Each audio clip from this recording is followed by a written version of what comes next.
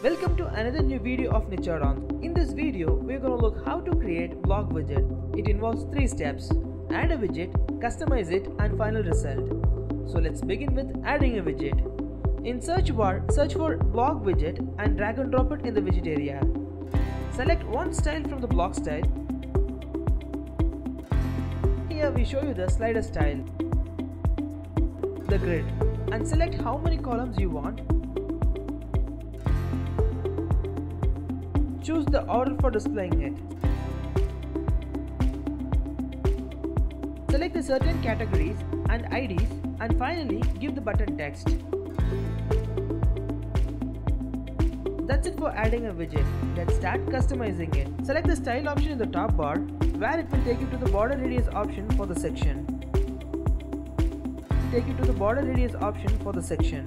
Next, change of mark. Next comes the background color change, border type, and finally box shadow option for section. Next, title option, where you can find typography edits for text and change of color for both normal and hover. Next, date option. Here you can edit date and month typography and color and background color change.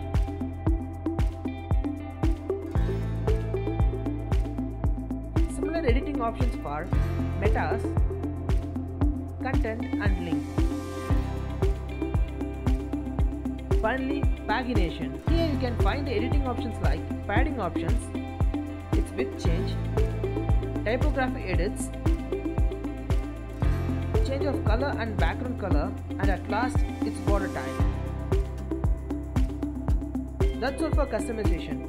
Let's see our final result. Once everything is done, click on the update button and preview changes option. Here comes your final output. And this is our final output for blog widget. Here comes our restaurant plugin. For further details, you can explore our plugin. Link for the plugin is mentioned in the description. In this plugin, we have 50 plus elements. Click on the below mentioned playlist link to explore all the elements, how to create videos. For more similar videos, stay connected with Addons. Thanks for watching this video. See you in the next element video.